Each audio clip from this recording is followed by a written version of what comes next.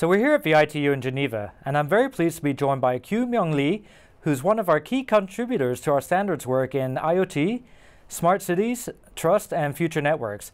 He's also the chairman of our newly formed focus group on data processing and management.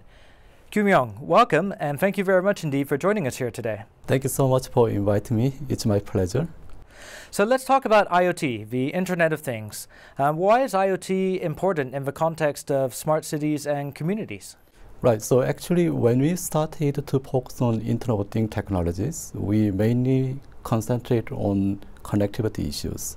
So while doing various kind of connectivities to humans and devices, most important thing is how we provide various kind of applications.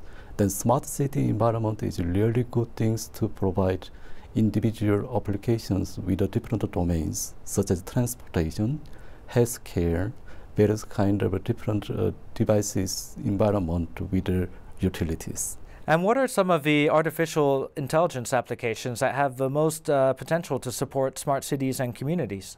Yes, so when we consider the various kind of applications for smart cities, we mainly concern how we provide intelligence for smart. So in this regard, AI techniques is really important to provide human-like applications, because human has a brain. However, individual devices, there's no particular capabilities to think and predict and making decision. So AI can significantly contribute to provide human-like these kind of applications. And you know, when we discuss AI and IoT, very naturally we start talking about data as well. How important is the role of data processing and management, and what are some of the benefits that it might bring to government or industry or academia, for example? Yes, so far we mainly concerned various kind of artificial intelligence techniques. In order to develop this kind of techniques, data is a kind of resources. So without having data, we cannot process anything to support artificial intelligence. So in this regard, data is a really important requirement.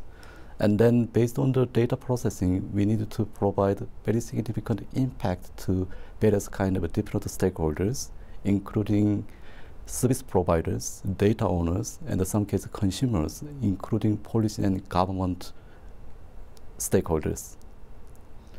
Okay, and I also know that you're one of the key contributors to our work in enabling trust in ICTs.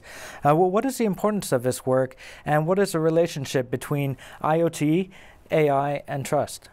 Yes, so far, whenever we develop certain new applications, we mainly concern how we provide certain new features. This kind of new features is really important to provide certain benefits or convenience to the humans. However, always there are certain risky environments, certain particular threat. So in this regard, while developing various kind of new technologies, we always make sure to ensure various kind of trustworthy environment. In this regard, this is really important aspect whenever we develop certain new technologies. It's really similar concerns regarding security and privacy. So trust is also one of our key factors to commonly consider when we develop certain new technologies. Are there any key upcoming meetings or activities that you would highlight in the next few months? Yeah, currently ITU is highlighting artificial intelligence. In this regard, coming months, we have a good event regarding the forum on IoT and artificial intelligence, which will be held in Argentina.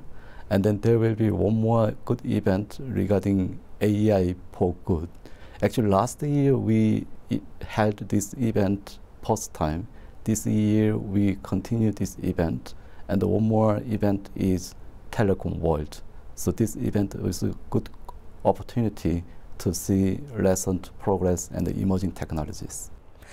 Okay, Gyu Myoung, I'd like to thank you very much indeed for your time and wish you all the best of luck and success with your meetings on AI, your focus group, and all the different areas of work that you're involved with. Thank you very much. Thank you so much. Thank you.